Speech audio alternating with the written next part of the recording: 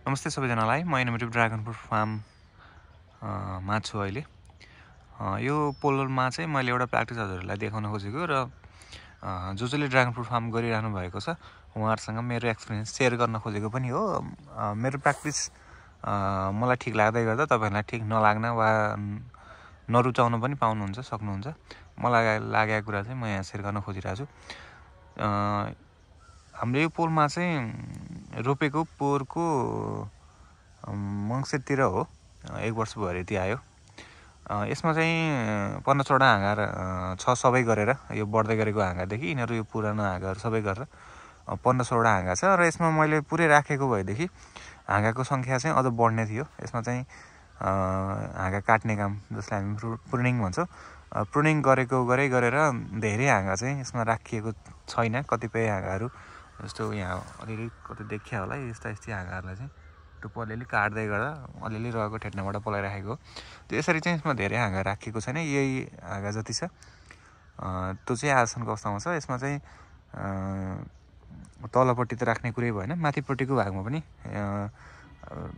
Limited हिसाबले राखियो भनौँ न। यो हाँगा राम्रो हो, आएको राम्रो हो, केही नराखेको भए त 14वटा नै हुन्थेन, 14-15 नै हुन्थेन, केही त रह्यो। तर रहँदै गर्दा नि अझै बढी सङ्ख्या बढाउन सकिन्थ्यो, त्यो चाहिँ नबढाएको, त्यसलाई चाहिँ कन्ट्रोल गरेको। जस्तो यहाँनिर एउटा हाँगा चाहिँ यहाँनिर चाहिँ यो काटेको देख्न सक्नुहुन्छ। यसरी भित्रतिरको भागहरूमा भएका हाँगाहरूलाई चाहिँ हामीले काटेको।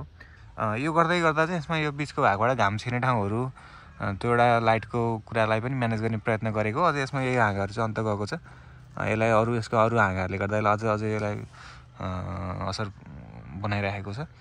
जे होस्, यसको यो आगो हाँगाहरू पनि राम्रोसँग बढेको कुरा पनि हो। यो राम्रो न्युट्रिसन राम्रो पाएर बढेको कुरा पनि हो। अनि सँगै मैले यहाँ भन्न खोजेको त कतिपय अवस्थामा चाहिँ हाँगा आयो राखौँ सबै भन्दै गर्दा चाहिँ धेरै हाँगा हुँदै गर्दाखेरि पनि, जस्तो अहिले यो बोर्डमा यति 14वटा हाँगा हुँदाखेरि जति सर्लक्कका जति राम्रा हाँगाहरू देखिया छ, यसमा अझै 20वटा हाँगा भएको भए वा अझै 22-24वटा हाँगा भएको भए चाहिँ यो लेभलको हाँगा वा यो लेभलको ग्रोथ आउन थिएन। अलिक साना किच्रिक्क परेका, त्यही अनुसारको बढ्न नसक्ने जस्ता देखिने खाले हाँगाहरू आउँथ्यो। अनि हाम्रो उद्देश्य भनेको इफेक्टिभ हाँगा ल्याउनु हो। धेरै नम्बर ल्याउनु भन्दा पनि इफेक्टिभ हाँगाहरू, फल लाग्ने खाले, भोलि फुल लाग्ने फल लाग्ने खाले हाँगाहरूको अनि राम्रो ग्रोथ आउने खाले हाँगा ल्याउने प्रयत्न हो। त्यही भएर चाहिँ धेरै हाँगाहरूलाई चाहिँ यसमा राखेको छैन, हाँगाहरू काटाइ गरिरहेछ।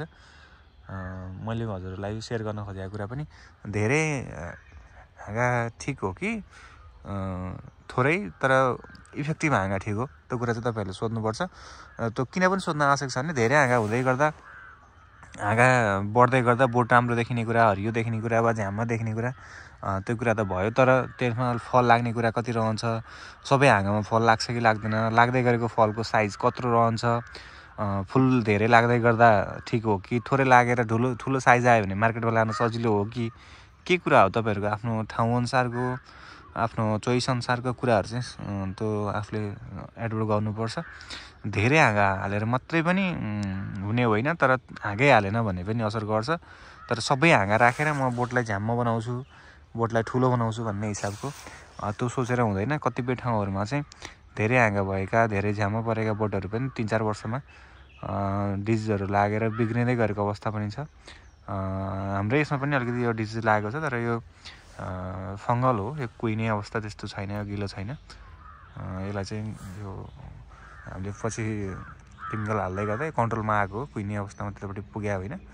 हुन त जनरली फङ्गलले त्यो साह्रो कुहिहाल्दैन, ब्याक्टेरियलले हो। हामी कहाँ डिजिज नआएकै चाहिँ होइन, तर काम गर्दै गर्दा अलिक पछाडिसम्म पनि सोच्दै गर्दा चाहिँ धेरै हाँगा राख्नु ठिक हो कि थोरै हाँगा तर फल्ने हाँगा राख्न ठिक हो, वा त्यसलाई कसरी म्यानेज गर्न ठिक हो भन्ने कुरा चाहिँ सोध्नुपर्छ। मैले अन्त गरेर हेर्दै गर्दाखेरि धेरै हाँगाहरू होइन, यसो माथितिरबाट यतैसम्म पनि पुरै हाँगाहरू आइरहेको, सबै एकदम हाँगा आएर कति राम्रो भन्ने सोचेर बसिराख्नु भएको जो हुनुहुन्छ, त्यसले भोलि फललाई कस्तो असर पर्छ, बोटलाई कस्तो असर पर्छ, रोग कतिको फैलाउँछ, ती कुराहरूमा चाहिँ सोच्नु होला।